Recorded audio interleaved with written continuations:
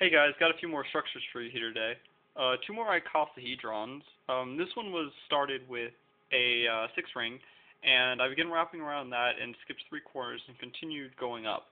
What we end up with here is a standard hexagonal pattern throughout the structure that's of course created by the wrapping technique, along with these pentagonal corners.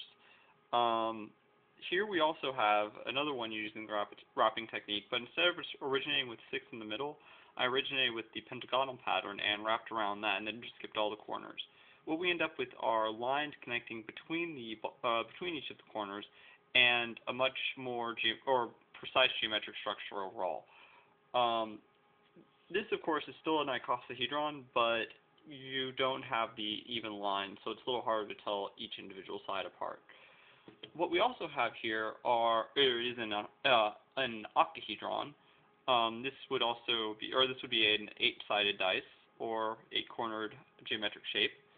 And last but not least, we have a fullerene molecule, or a buckyball.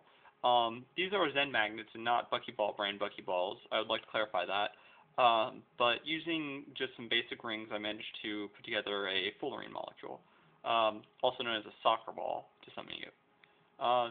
And that's what we have for today.